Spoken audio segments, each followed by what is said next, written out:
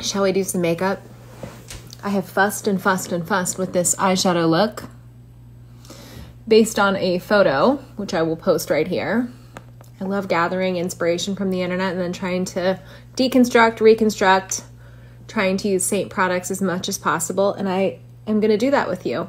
I also am gonna finish off how I would take this eye look and like, what do you do next? Like when you have this big statement part of your makeup, how do you finish the rest to make sure that it's not gonna compete with that, but still support it? So that's what we're gonna do. First thing I've done is I have a blank canvas. I have some of my Creme highlight, which is my foundation color, on my eyelid as a base. And I'm gonna take a small round brush, and this is the color Philly, and I am pressing this with quite a bit of opacity into the crease of my lid. And then I'm just gonna kind of start to build this and create the shape that I want, kind of softening the edges around a little bit. And it took me a couple of passes to kind of get to that level of opacity. Now my brush is primed, so it's got a lot more pigment in it than when I first started when the brush was clean, so it won't take me near as much work to get it to that level. Packing in quite a bit of shadow and bringing it down. The next color that I'm using is Coal. Coal is kind of a charcoal, not quite black color. I'm also using a very short, dense, rounded brush because I'm gonna pack this on all over the lid. I need my lid to be darker but not black. It's also really important that I'm doing this before I finish my face, just in case I have some fall off. I wanna wreck my makeup on my face. Taking a little bit of this and just kind of sneaking it, tickling the low lash line. That's Coal. This is a color called Snowbird. It is a metallic bronze. Taking a flat brush like this, and I am going to create metallic on top. Now, if I didn't have the base on there, this would not be that dark kind of gunmetal color. It would just be much, much lighter if I was to apply this to my lid without the dark underneath. So I need that depth of color. Now I'm getting to the black. This is Salem and it is black, and I'm even using a smaller brush. And I'm going to start to really deepen the lash line. Ideally, what I'm trying to do here is to black out. You can see that there's no flesh tone in between any of my lashes. So I'm really kind of just massaging and working this in between each lash and kind of going across the lash line. And I am going to deepen up the outer corner here like that. Just like a little triangle of color that's nice and dark. And sneaking it down here. Now we're going to get into lining the eyes. The first is, this is the Aqua Resist Smoky Shadow. It's like a crayon. It has a working time. I'm using a brush and I'm going to do the top waterline. I find that a brush that has some bend to it really helps me to get in there with some precision. And again, I'm going to take this in between my lashes, try to get all that covered, and then I'm gonna do some top lining. Again, I'm just blacking out everywhere my lashes. Have a couple different liners here. This is NYX one. It's this light in the middle, and I'm gonna do that here on the inner corner. Nice and bright. This is another one by Makeup Forever. This is number 7, Lagoon. And I'm going to put Lagoon on this waterline.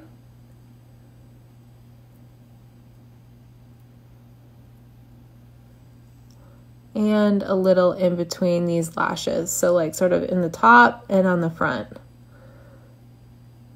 Little both. Okay, I don't want this to stay this color. It's a little bit too teal for me. So I'm going to take the SEINT eyeshadow. And this is the color Rain. And I'm gonna go on top of it.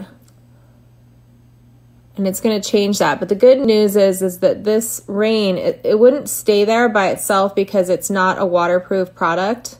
But on top of the waterproof product, it will stay. So same thing, this is Duke and it's lighter than Rain. And I'm just gonna set that other liner with this powder. So it's basically like using these crayons to lay down the foundation of the color and then setting it with powder is gonna make it last all day. Finally, I'm gonna take this color, it's called Aries. It's white, but it kind of is more like sparkly. And I'm just gonna put some of that in the inner corner, just to kind of give it this like sort of glittery, icy effect. Very simple. All right, I'm gonna apply some mascara. I'm using the Lash Clash by YSL. I'm gonna do the black on my top and the blue on the bottom. I'll show you the blue. It's incredible. It's like electric blue. Gonna stick a little lash down on here. It would be unfair for me to even tell you what this lash is because this is some lash that I have like modified on my own. I've trimmed it. It was a full-size lash from Sephora. I ran my bead of glue along the middle, on the underside. The whole game, guys, is just sit it down in the center. Just tack it down at the center, then let go, and then tack down your sides. This is like a demi lash. It's not gonna go all the way across. I find that those are very comfortable to wear. So it's a-okay if you buy a lash and you wanna like trim it or modify it into a shape that suits you a little bit more and that you find more comfortable. This is Goof Proof Brow Pencil by Benefit. It's got like a spoolie on one end and like an angled job on the other. I do have my Anastasia brow wax in there. I started with that whenever I put my like regular foundation on. They make one that's a little thinner like the micro pencil. The problem I have with that is that you get so little product for the money. So literally when I was buying this, I looked at the ounces. I looked at the total weight, like in grams. And I'm like, all right, I get a lot more for the same amount of money than I do for the micro pencil. So I feel like with my skill level, I can just make it work. But it is kind of like having big thumbs. Know what I mean? That was a really extreme close-up. I didn't realize how close I was. I just made one subtle change. Can you see? Gold digger. I took a tiny, I just felt like I needed a little something on top. So I took a little tiny bit of gold digger and I'm putting it right in the middle. Like right in the middle. Much better. It just gives the upper lid that three-dimensional highlight. It's badass. Okay.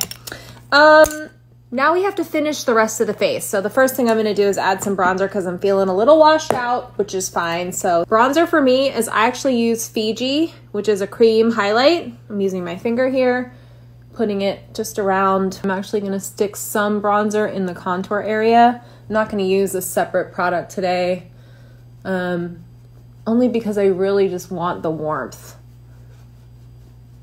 Now for blush, I'm going to use Tango.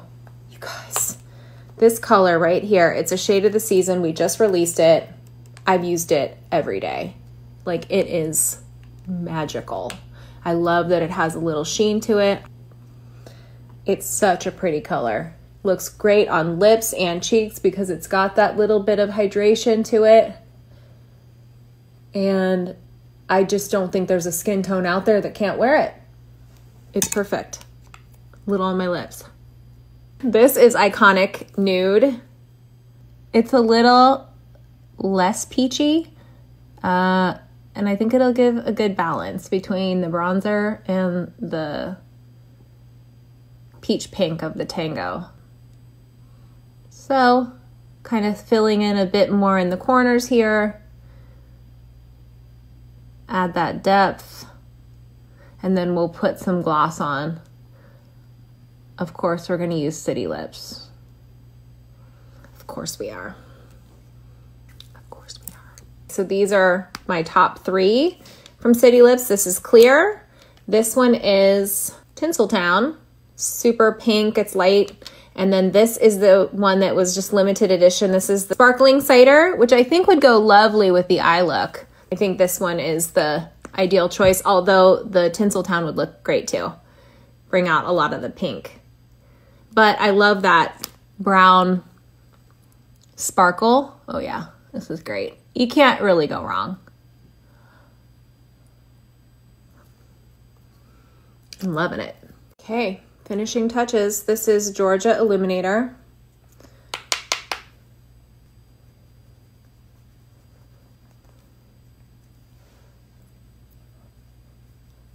Ooh, I went a little heavy there, didn't I?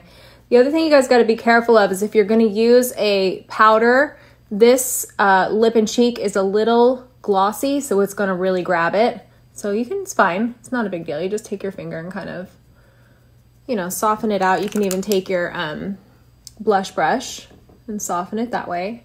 Never an issue we can't like solve here.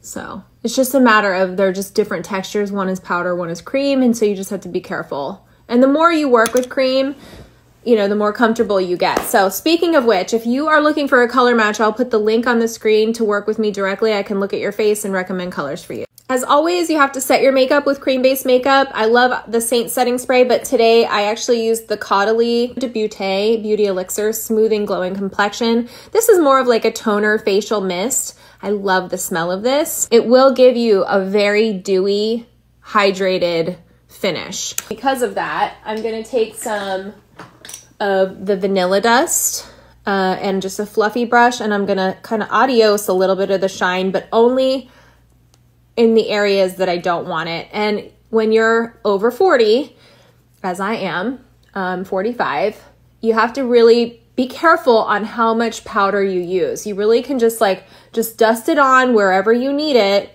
but don't overdo it because all powders will settle into fine lines and wrinkles. So less is more.